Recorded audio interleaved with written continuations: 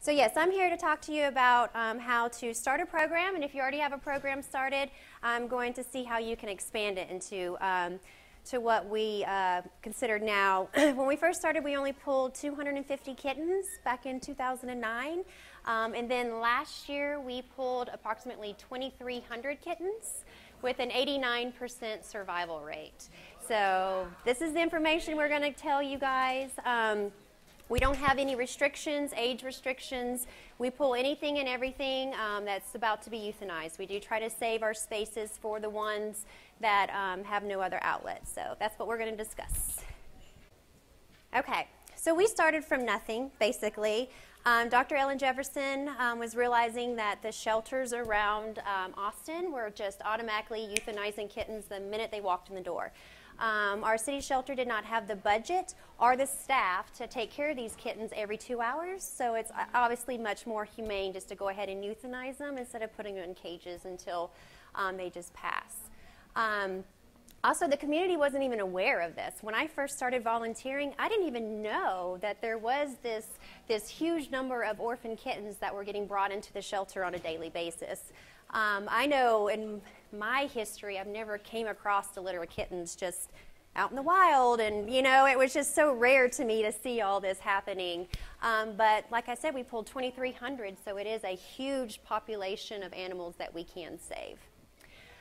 We had no money, of course, no facility, no supplies. I'm going to show you here in a couple slides the actual trailer that we started out in. We had no plumbing, no trash service. I was the trash service. That's how that worked.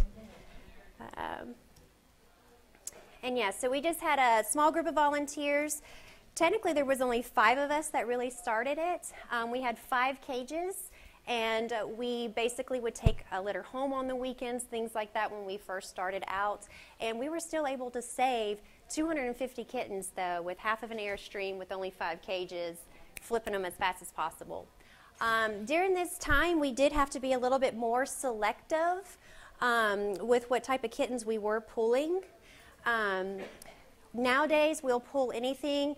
I currently have a kitten that was 40-something grams when it was born with mama. That was 2 weeks ago, and he is now 99 grams. Still super small, big old eyeballs. I'll bring him out here in a little bit and let you see him. But back in the day, we were not able to save those because we didn't have any fosters. So we basically looked at kittens that were no ringworm because we wanted to turn our cages faster, get them into foster homes. We tried to stay away from sickness and illness, but you know how that goes. You can pull a healthy kitten and the next day it'll turn sick, things like that. So at the beginning we were very strategic about which animals we pulled because at that time everything was being euthanized. So us pulling 5 healthy kittens still saved 5 lives. So that was basically our goal. After we started pulling kittens, we didn't realize that we were having a lot of contagion happening. URI was going around, things like that. So that's when we started developing our sanitation protocols. At the beginning, we were just weighing a kitten, feeding it milk, and then putting it back. That's all we were doing. Our population, or our survival rates at that time was going downhill, and it was clearly because we weren't seeing how much the milk that was in the kitten's belly. So basically what we were doing is we were just letting it suck milk, and then we were stimulating it and putting it back. But the kitten was wearing the milk, I was wearing the milk, all that stuff, so it didn't really drink that much. So just key factor is always to make sure weighing after the kitten. And then another thing was smocks and t-shirts and things like that. We basically were going to, I do that all the time, we basically were going to hold a bunch of kittens, and then we weren't realizing, we were washing our hands and using separate bottles, but we weren't realizing that they're sneezing on my shirt, and then I'm grabbing another kitten and holding up against my shirt. Yes, ma'am. So little things like that we learned over the years to where now we have it to where everyone is treated separately. So why do we rescue? Well, if you're looking at a numbers, you are going to make your quota just like that. And plus things too, like if you pull one adult cat and put it in a cage, and then you can put 5 to 6 kittens in a cage. So you're definitely going to be saving a lot more lives starting out on this program. It's also very vital to no-kill. If all the 2,300 kittens that I did not pull last year would have been euthanized, it would 100% affect our no-kill status here in Austin, Texas. So this is a great way of saving it. And plus, I mean, they're so cute. I mean, it's hard to say no to a cute little kitten. And I know there's people that are cat people and dog people. Dog people love kittens too. So that's another good thing to get those fosters in here. Which ones should be rescued? I do recommend that if you are going to sit down and start a nursery, that everyone is on the same page of what you will be pulling.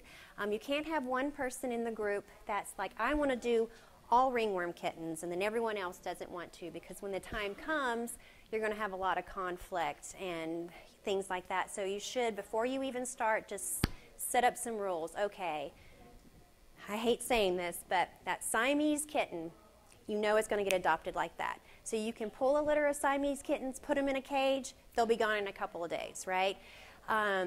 Those are being euthanized at shelters too. So when you're first starting out, until you get the feel of how many foster homes and everything you have, definitely be a little pickier about your breeds, the age.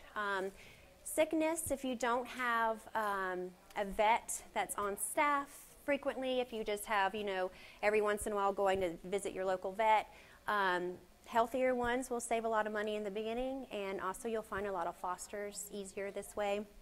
I'm going to try not to talk too much about fosters because I want to make sure I leave that open for Gloria. Those who know me know I like to kind of talk and talk and talk and talk and talk, so I will try to stop there. But yeah, and then gruel kittens. Everyone know what a gruel kitten is? Yeah, that's that yummy stuff that when I was pregnant, I could not smell that stuff or nothing. It's funny, I didn't mind kitten poop, but gruel was the one thing that I was like, no. But yeah, so your people who work 8 hours a day, they can get up in the morning, they can make some warm gruel, they can weigh the kittens, they can feed them, come home at lunch, do the same thing, come home from work, do the same thing, do it again before you go to bed. So you have a lot more fosters that are available to do this kind of thing. The bottle babies are going to be harder because you're going to have somebody that can either bring them to work, but even if they do bring them to work, they're going to have to be able to get off work and go to the clinic if any emergencies happen. You're also going to, you know, there's usually stay-at-home moms, things like that, homeschool parents, so your pool of fosters are going to be very slim. The good thing about that is you just want to make sure you flip them really quickly. Try to keep them in that niche so that way they don't have bottle babies there for 8 weeks. You can try to flip them if they'll let you. A lot of our fosters want to see them to adoption, which I don't blame them. And I love that someone said foster fails, because yes, that's, and she's going to touch on that. Everyone talks about foster failing being so bad, but it's not, because they will come back. They might not come back that year, but next year or the year after, they're going to love the kitten they adopted, they're going to miss that experience, and they're going to do it again. So once somebody, don't discourage that. A lot of people want to discourage people from adopting their own fosters because they think they're going to lose a foster, but no, you get the word of mouth. I mean, foster failing is a good thing. Pregnant and nursing cats. This is one of my favorite programs. Oh my gosh, if y'all are not doing this, this is the best experience. So we pull pregnant cats from shelters and take care of them. But yeah, so we pull these pregnant mamas, we let them have babies, we cross our fingers, they only have like 2 or 3, and then she obviously has more than that. But, and then we get these little newborns coming in and we just sneak them in with mama. So of course we make sure mom is FELV and FIV negative. Because there has been some studies that say that FIV can go through the breast milk, but there's other studies that say it doesn't, but we haven't had enough information on it yet to where we just say no to FIV for that. Other than that, we don't care. If the kittens have FIV, we can put them on a mama without it. It's not going to cause any issues. And then, of course, make sure they're healthy. We also test the kitten that we're going to add on to the mama. We FELV test that kitten just to make sure that it doesn't have anything. And of course, we make sure they don't have any signs of illness because we don't want to get everyone sick. And those moms' hormones are so, I mean, I would say 95% of the time, mom takes the orphan kittens. Now, if you strip all the kittens away from the mama and try to put a whole new round on her, It's a 50-50 chance, especially if there's a beautiful window in her room. She's never coming back down to lay with those babies again. So we usually, with our program, we try to only use the moms twice if they will lay down for another litter, and then that's it. Then she goes on and get adopted out. But like I said, it's usually we just add more kittens. We do up to 7 kittens on a time at on a mom. It doesn't matter age, we mainly go for weight. So if you have a kitten that has its eyes open but still weighs, 130 grams or something like that, and the litter mates are younger but they still weigh around 130, that's what you're wanting. You want them all to weigh around the same so one's not knocking the other one off, things like that. And this program is also great too because people can work all day long and come home and take care of these guys. So they just need to be weighed twice a day to make sure they're gaining. And of course, yes, understand right off the bat when you're starting you can't save them all. I actually made that mistake in 2012. I got excited. We partnered up with San Antonio Pets Alive. I don't know if anyone is here from that organization, but I partnered up with them and I was just pulling. Well, that's when we had Pan Luke hit us like crazy. That was our Pan Luke year. And we weren't taking proper protocols. We were just sticking them in carriers and stacking them on top of each other. And we spread Pan Luke, basically. So you want to make sure that right off the bat that you know what your limitations are. I now have a like a sign in the nursery when you come in talking about what is capacity? What is my nursery's capacity? I usually do it by cages. I have 50 cages in the nursery, so that's my capacity is 50 litters in the nursery. That way, if somebody's blowing up your phone and like, really, can you please take these guys, it's going to be a waterfall because you're going to take it from Susan, and then you're going to take, and then Tyler over here is going to want you to take from them, and then you have to have some kind of policy, in fact, or you're just going to make everyone sick, which is not cool.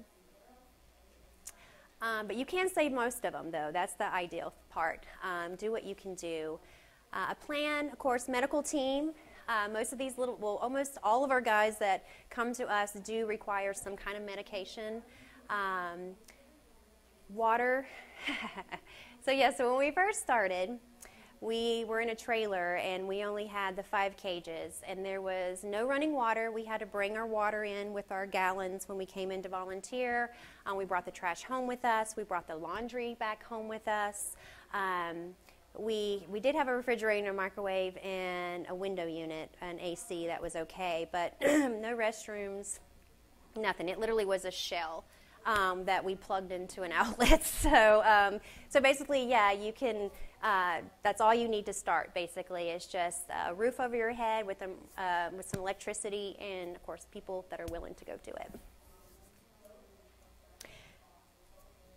So where to keep the babies? So here's our trailer that I was talking about, and if you look from here over was our nursery, and from here over was a cattery. So on this front part here is where we just had 5 wire cages, small cages, that we kept our babies in. Now the only way we can make this work is if you have fosters. Because of course, if you have a building that you're just pulling kittens in, you're going to run out of space and then you're done. So this is just basically a pit stop. So what was happening in Austin is we were getting 20 to 30 kittens a day. There's no way we were able to find that many fosters in that short a time. And they only had 2-hour deadlines from our shelter because that's what they needed to be fed, and that was going to be ethically what they can do at that time. So basically, so once we pull them into the nursery, that's when my foster team is immediately trying to find foster for them. We also train all our fosters, so nobody has to have any experience at all. So we are creating our own fosters. So we're not going out into the community and trying to find people that are already fosters. We're making them because we can't, there's just not enough people out there to do that. Reach out to your community for donated space, funds, things like that, and then relocate. So we started in that trailer, and then we were very lucky to move into our own spot that we leased to one room that had 16 cages. So we went from 5 cages to 16 cages, and we did 1,200 that year. And unfortunately, I didn't start doing my survival rates until 2013, so I'm not sure exactly what my survival rate at that time was. But of course, when your program grows to where you're going to have those 16 cages and more kittens, you want to make sure that you have a convenient spot for transports and for foster transfers. All of our transports from the shelter to the nursery, that is all from our volunteers. How we get people to drive to the shelter and pick them up for us is we allow them to name the kittens. It's kind of like a little perk for them. We do the hurricane system when naming our kittens. That's how we keep them organized. They basically, when we first started, it's kind of a funny story. When we first started, we were naming them like the Seinfeld letter or the Monster letter or something like that. But as the younger people started coming, they were like, "Who's Seinfeld?" So we couldn't even say that.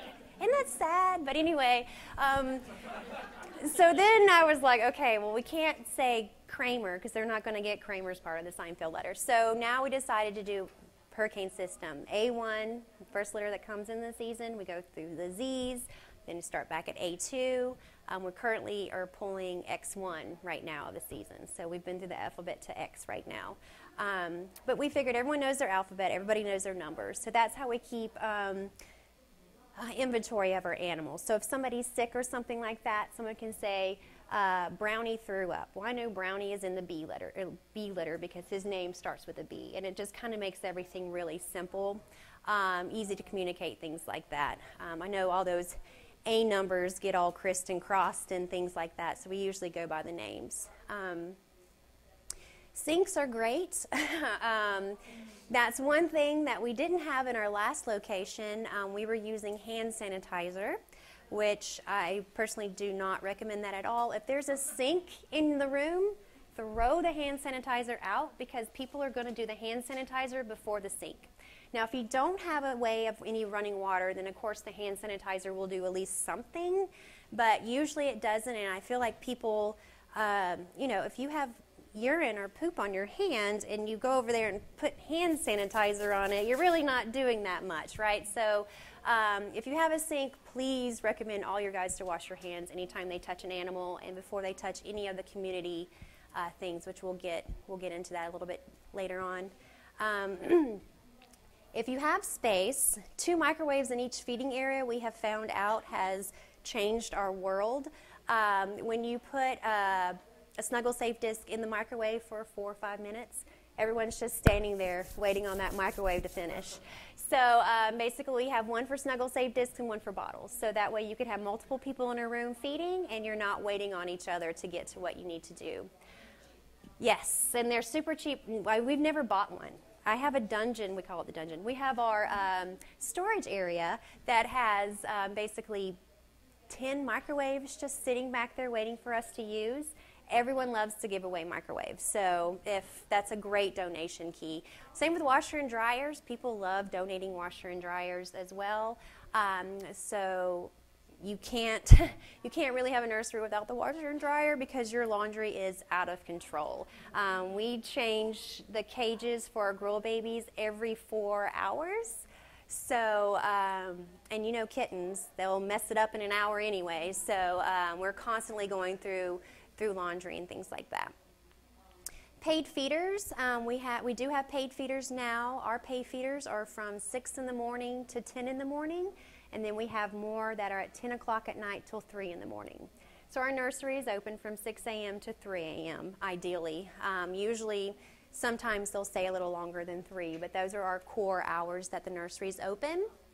And we just hire people basically for the shifts that we can't find volunteers to do. So that's why we chose the shifts we have. What were your 2 shifts again? 6 a.m. to 10 a.m. and then 10 p.m. to 3 a.m.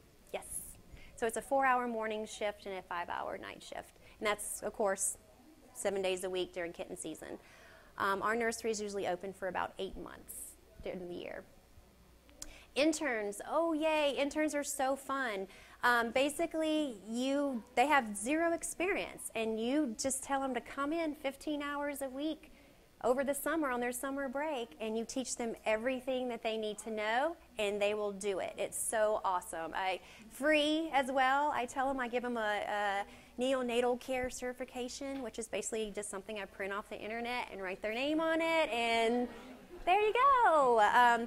They're not doing it for the certification. They're doing it for the hands-on experience. They're doing it for their resume. I also write recommendations for these people as well to go into med school, things like that. So if you live anywhere near a college, community college, anything like that, you'll get vet interns and any type of medical interns, nurses, things like that, because they'll get hands-on needle use, things like that.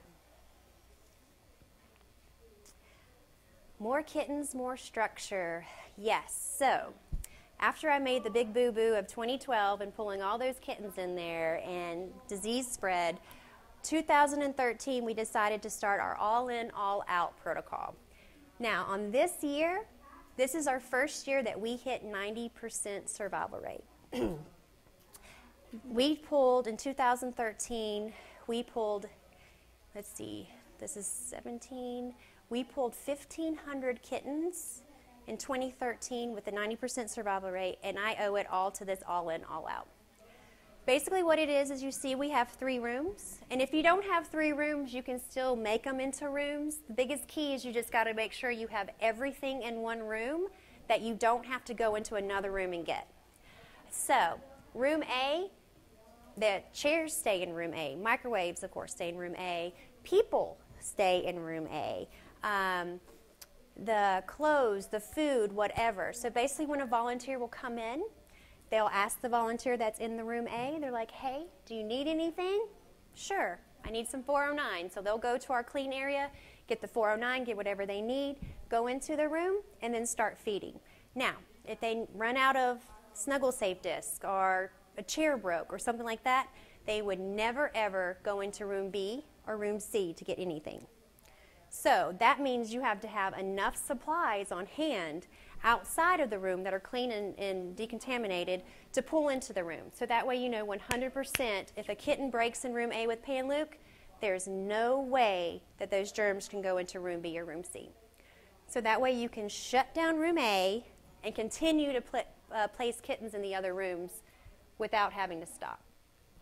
Now without this procedure, if you only had one room and you broke with Pan-Luke or Khaleesi or anything like that, you would just have to shut the room down.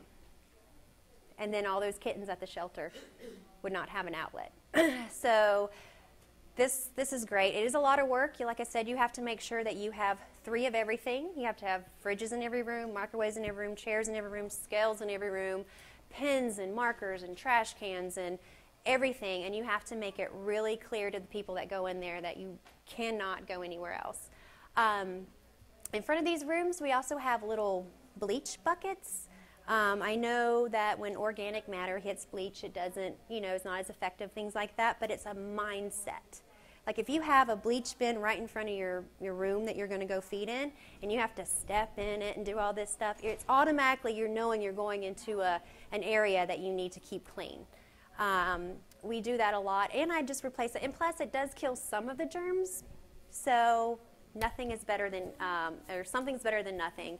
And we only change them, like I just grab a dish towel and put some diluted bleach in it. I only do it like twice a day, in the morning and at night, just to kind of keep it. But it is one of those things that when you see that and you have to mentally step into it, it kind of gives you that feel of, okay, I'm in kitten work mode. I need to make sure I'm clean and sanitized.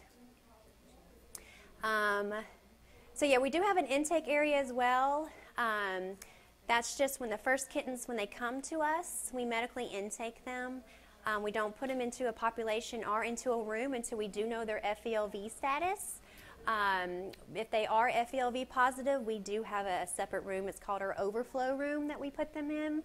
The only reason why we do that is just because we don't want them accidentally getting put into another cage with non-FELV kittens. But we don't euthanize. We still find fosters for them. We're getting a screen, which from IKEA, and we're just going to put like a little screen up so that way when the volunteers come in, if any of them are squeamish about needles and blood and that kind of stuff, that they don't have to see it.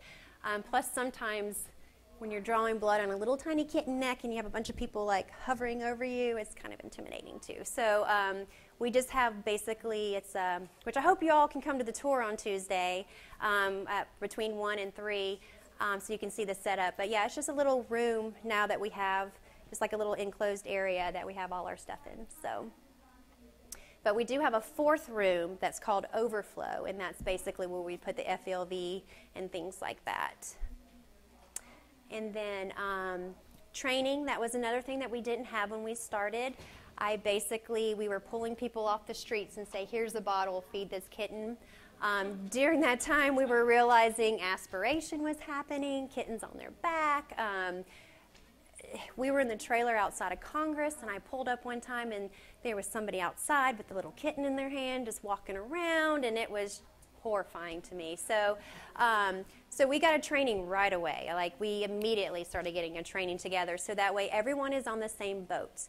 The key to this, though, is just to make sure your trainers are excellent. Like, that's the best person, because if you have someone you're not really confident in, they're going to spread that word to every other person, and then it's going to spread like wildfire. Everyone's going to be doing the wrong thing. So your trainers have to be top-notch, and you have to keep retraining them. Every year we do a workshop training. Basically at the end of the season, we get together, our lovely Becky here, who is our training coordinator. Yes, and my button pusher. She basically does a nice PowerPoint presentation. We get everyone on board with any protocols we changed during the off-season, any problems we had last year, things that we saw that somebody did it and then 4 other people saw do it, and now everybody's doing it, changes that we need to do. So that way everyone's up to date, and they're not allowed to volunteer until they attend that training, because we don't want that one person not getting that update. People don't read their emails, so you don't want that person not to get that update and then cause a really big sanitation no-no. Anyone who walks into the nursery has to go to the workshop so they know.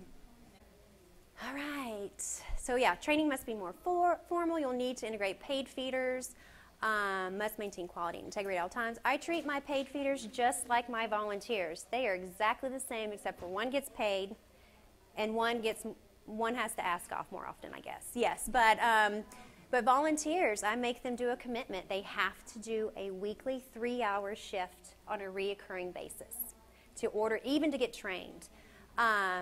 We do this because if you only come in and volunteer once a month, you're going to be very slow at your feeding. You're going to be fumbling around trying to look for everything, and during that time, your first hour of your shift is going to be you just getting your stuff together when you should be feeding kittens. That's, of course, the whole volunteer opportunity is to go in there and actually feed kittens. That's the only reason why we can pull them ethically and keep them in the nurseries, if we have people in there to feed them.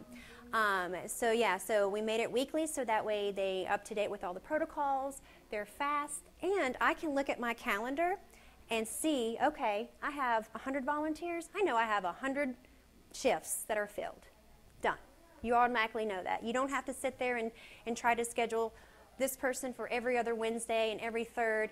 It's going to take all your time just organizing your volunteers. I have over 100 volunteers, so it takes a very long time to do this.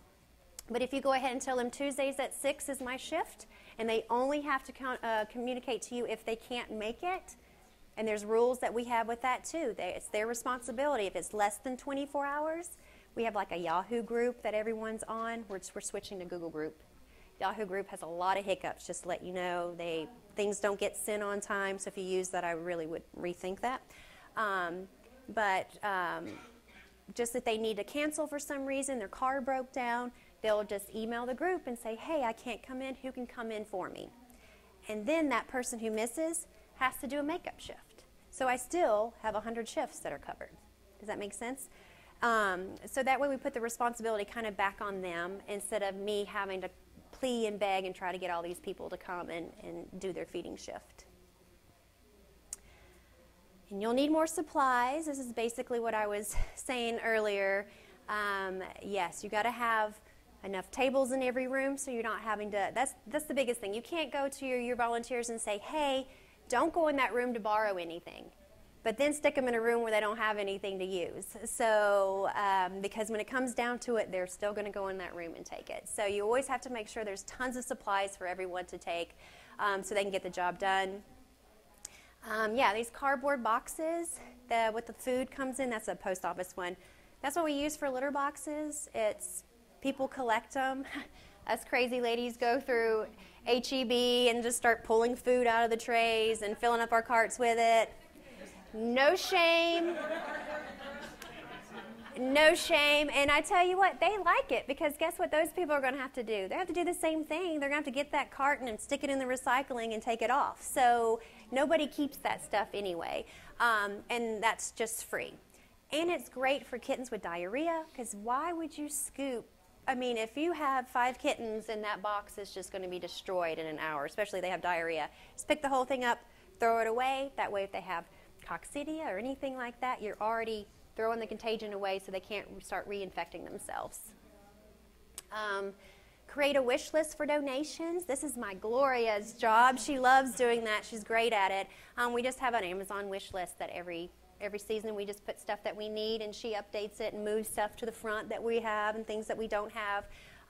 But if you think about it, most of your paper towels, cleaning supplies, bleach, you can ask for it now and keep it for years on end. You know, it's not like it's going to expire. So if somebody has it, you got to make space for it, because you will definitely need it. And then repurpose items.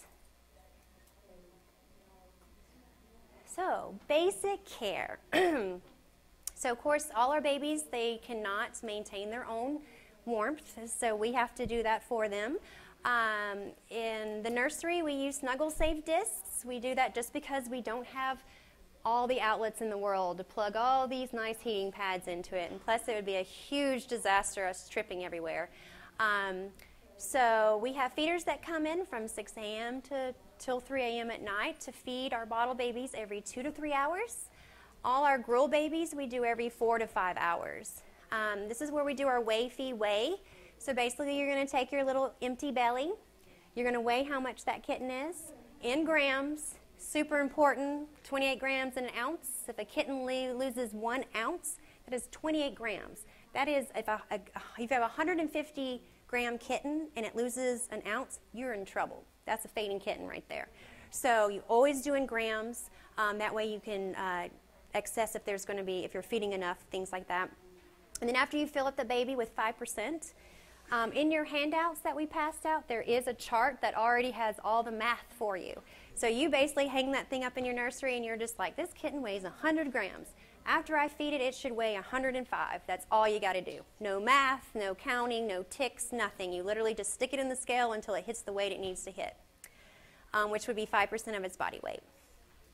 Dilutions, we do dilute our KMR. The reason why we do this is for diarrhea. Kittens that go straight from mom or straight from whatever to a 2-to-1 mix, you're going to have lots of diarrhea, which causes dehydration and weight loss, which causes fading kittens. So we have this set up to basically, just for your first 4 feedings, you're going to do 1 part powder, 8 parts water. After that 4, then you go to the 4-to-1. So 1 part, 4 parts water. Then you do the 2-to-1. That's just slowly introducing the milk replacement to the kittens, so that way you prevent diarrhea.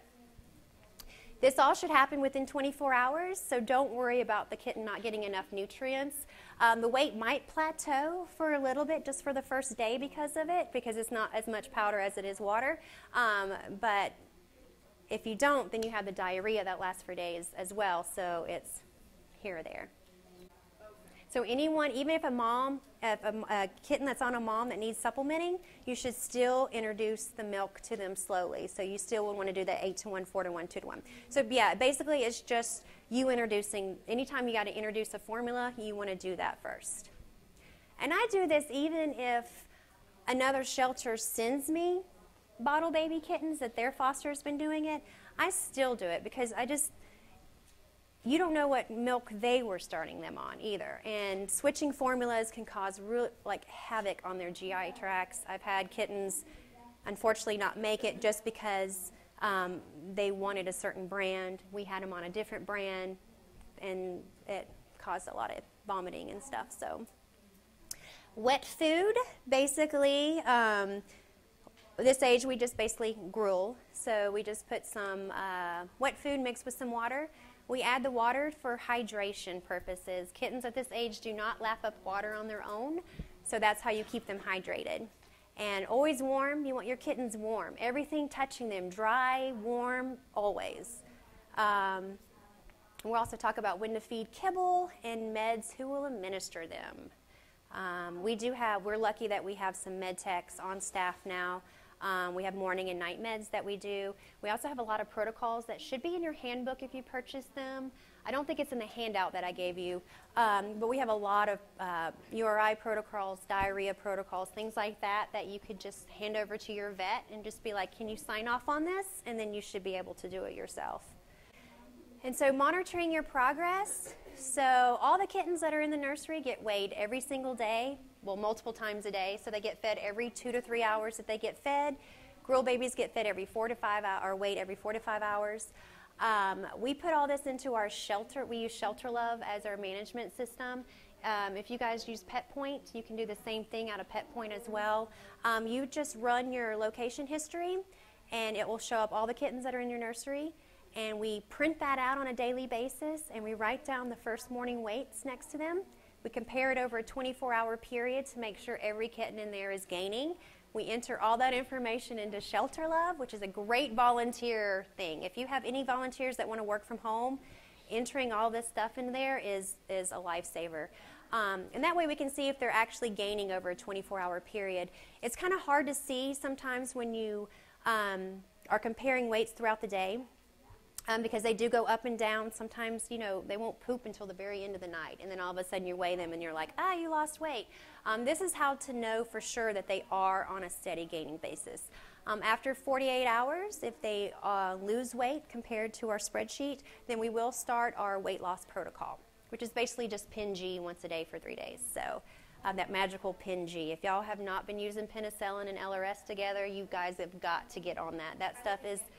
oh my gosh, it's just regular pen combo. It's just penicillin, and you literally take 1 cc and mix it with 6 cc's of LRS. And we use it for diarrhea, for weight loss. It's a miracle drug. Like after 48 hours, you'll know if it's working.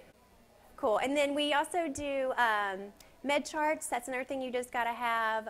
We have everything 100% intern friendly, so that way when you get those volunteer interns that come in and help with your meds and things like that, you just make sure that it's easily read, things like that. EOD, we just do a nightly end of the day, kind of just letting everyone know. The foster team sends one out letting us know which kittens went to foster. We let the foster team know which kittens came into the nursery that day. That's just basically how we do our get our information out. And plus, if you have those volunteers that are working at home that enter any of that stuff in, it's just a one-stop shop. An example of that is in your handout as well. The daily spreadsheet was what I was talking about earlier about us comparing weights. It's not really a spreadsheet, but I don't know why I've always called it a spreadsheet. It's just my thing. And then when to transfer from BB program to cat program. Usually this happens when they're around 6 weeks of age.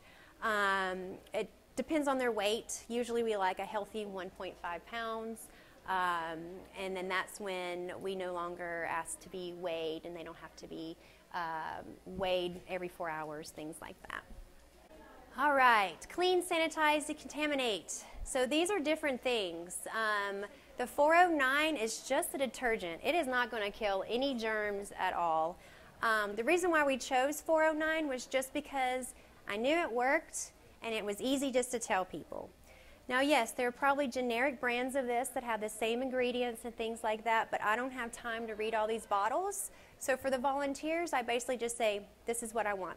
If you want to donate, this is what it is. And that limits your back and forth conversations on emails, you winding up with a whole closet full of supplies that you don't even need. You got to find a place to put it, where it goes. So yeah, so we just make it simple. We want 409. Now, we only use 409 just for organic matter. So when you're cleaning the cages, you'll just, don't put your head in there for too long or you will pass out. But like if there's some gruel stuck on the cage or poop or something, you just do a little shot of 409, scrub it off, then you'll go ahead and use your trifectant, or you'll use your diluted bleach if it's a ringworm. That's our ringworm protocol. Ringworm protocol is just basically we use bleach instead of trifectant. We also have gloves in the rooms if people want to use gloves while handling the ringworm guys. Us OGs, we just wash your hands after it. We don't care. But there are some people that, you know, so, and then the FIV and FELV protocols, FIV, we don't care. We don't even test for it in the nursery. Does not matter to us at all. Yes, ma'am. Rescue, yes. That's like, it used to be Excel. Yes. So Excel was compared to bleach. So we would use the Excel. So yes, so we're poor and we can't use the Excel. But back in the day when I wanted it, we were going to use it for the ringworm protocol, and it worked great. But we just can't afford it, and it's called Rescue now, yeah.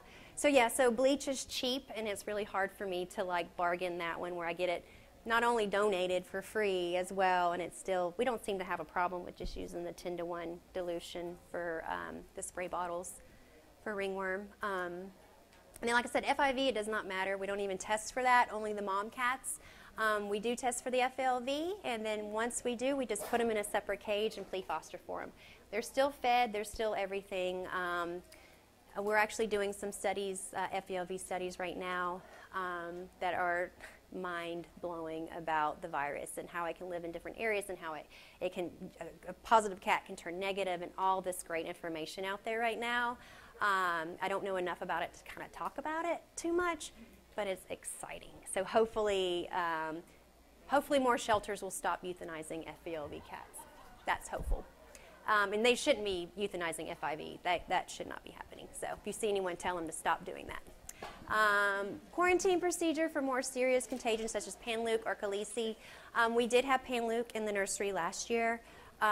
We actually had over 250 kittens that came with it. We do have our Panleuk ward that's inside our Parvo ward right now. So other shelters, when they came down with kittens with Panleuk, we would pull them and put them into our volunteer-ran Panleuk ward as well. And all we did was take our volunteers from the nursery who were already trained on how to feed and trained them on how to enter the Panleuk ward or how to enter the Parvo ward, and then they would just feed like normal in there. Only rule was they could not go back into the nursery after going in there. So they could feed in the nursery, then go there and feed and go home afterwards, but they can't do it the opposite way, just in case. All right, key roles. These are very important. Rescue coordinator. This is going to be the person who is actually going to communicate between the shelter and your rescue. This person is going to be level-headed and very open-minded, dealing with shelters. Some shelters, you know, just don't have this, are overwhelmed, overburdened, things like that. So you want to make sure your rescue person is accepting that sometimes the shelter is just going to not give you any info. Some of the things we do is we ask for Panleuk tests. If kittens are coming and they're saying, hey, can you pull this kitten? It's got bloody diarrhea and vomiting. Of course, we're going to ask for a Panleuk test first before we pull that kitten into the nursery, just so we don't expose the nursery. And sometimes a lot of the other shelters just don't have the bandwidth to do that. It's too expensive, things like that. So you want to make sure your rescue person who is in charge of being your liaison between the two is very respectful and very knows that, you know, the ultimate goal is kittens, to make sure we have a healthy relationship between each other. They also have to know the nursery population. That's another thing that's on the EOD. If you notice, it's in your handout. At the very end, it has a cage count. That tells us how many open cages we have in a room. So that way, my rescue coordinator already knows she can pull. We have 5 empty cages. She can pull 5 litters that day. She doesn't have to text me back and forth. Hey, can I pull another litter? Hey, can I take this litter? Blah blah blah. She already knows that she has 5 cages, and she can do what she can with that. Foster manager is going to be super important. It was a volunteer position with us for several years before it became paid, so it can be a volunteer position, but you got to make sure that volunteer is going to be on it. Because remember, this is going to be supporting your nursery, right? So, or your nursery is supporting basically your foster team. So if your foster manager goes out of town for a whole week, no kittens are going to move for a whole week. That means if you fill up during that time, you can't pull any more from the shelter. So the foster manager's got to be on top of it. Must know nursery population. They are going to recruit and train new fosters. So like I said, it does not even matter at all, if you have zero experience at all, if you have a safe place for them to go and you have the time to do it, this is what you'll just train them yourself. And we do one-on-one trainings with the litter that you're going to take home. So if somebody applies for a litter of kittens and they're like, hey, I want to foster, but I work, I can come home at lunch. Our foster manager is going to pair that person up with a litter of kittens that only need to be fed every 4 hours. Because if you let the fosters choose, they're going to choose a little tiny cute kitten that wiggles its ears, not knowing that, oh, on Saturdays I have my kids' soccer games all day long and they're not going to get fed in time. And then they're going to contact her and be like, hey, I need a babysitter tomorrow for this kitten. And so you have to kind of pull the information out of the fosters and make sure you do the matching. Training coordinators the same way. You got to make sure, like I said, they're all trained correctly the way you want it done. We have the training, we do shadowing, which we do hands-on. So everyone comes in and sits down for a 2-hour presentation to see what the program's all about. This weeds out the people who think you're going to go in there, pet a little kitten, put a bottle in its mouth, and go home. We go over fading kitten protocol with ours to let them know, hey, this is a neonatal ICU unit, right? So you are going to come in with fragile kittens that can't have germs, need to be nice and warm and clean, needs to be fed on time, things like that. So you want to make sure you weed out all the volunteers that are not going to be committed to the program. And then must be knowledgeable program policies, yes. Keeping volunteers. Happy hours! That's how you keep volunteers. Also, appreciation and gratitude. I have to admit we don't do appreciation and gratitude as much as we should. We do it more in the off season than we do during the season because we're all running around like crazy people, kittens coming out of our ears. But we basically try to get together and do a couple of happy hours. We do a Christmas party at the very end of the season. I make really good Jell-O shots. And it's all donated too. It's like everyone just brings their own, what to drink, and then we have try to save up some money for people to cater or bring your own food, and we all just get together, do white elephant gift exchange, and it's really fun. And then just, just make sure you're talking to your volunteers where you're there in the nursery. Hey, thanks for coming in. If somebody came in to fill in for somebody, make sure you thank them loudly in front of a lot of people. That works great. Team spirit and make it fun. And then raising money. All right, so this is the fun part. We basically do calendars where we have the fosters for that season. So if you fostered for 2017, you would submit your photos of your kitten, one photo, and then we put it on like Razoo and people vote on it. And the top 13 kittens that get voted on go into our calendar. So the money that the people voted on is $1 a vote. We use that money to print the calendars, and then the winner gets the cover of the photo, or cover the calendar. So we raised $3,000 on the voting of a calendar, which it only cost me $500 to print 100 of them, I think, or I can't remember how much it was. I don't pay the bills, so, but it was it was cheap. We made out good, and then we sold them for like $15 a piece. What was the voting software you used? I think it's Razoo. Razoo is what we do, but it has like, it's really cool. It has like the little, tick marks so you know which one's in the lead, and it's fun because everyone will check in at midnight, like right before midnight, to see who's winning, and then you'll throw another 20 on your one you like. It's kind of fun. Same thing with the T-shirts. We have so that's for our fosters basically. We let them turn in the pictures, and then they get the pictures in the calendar. And then the T-shirts themselves, we have our volunteers submit designs, or even just ideas. So basically they will just flat out be like, hey, I want to have a little army kitten with a little, bottle in its hand that says, I'm a feeder, or something like that. And then we have just have a volunteer that does web stuff, and she'll just design something for us, and we vote on it. Once again, all the money that's raised on voting we use for the printing. Yes. And then we also do like baby showers. We do a baby shower once a year. It's the only time the public can come into the nursery. Only time means everyone's going to come out and you get tons of paper towels, and that's how you do it. You don't ask for money. You say, hey, you want to come tour the nursery? Bring a six-pack of paper towels, or bring 3 gallons of bleach. And that would be their entrance in, and then they get to do a little quick tour that's guided, no touching. We don't allow photos or anything like that, but they get to see what we're actually doing in the community and how a 6-pack of paper towels might not mean nothing to them, but it means a lot to us and how much we go through it. Because we go through a 6-pack about every 3 hours in the nursery. And then, of course, rich people are nice too, you know. If you know any of them, go ahead and hit them up as well. And then, yay! So then we're going to take a quick little break.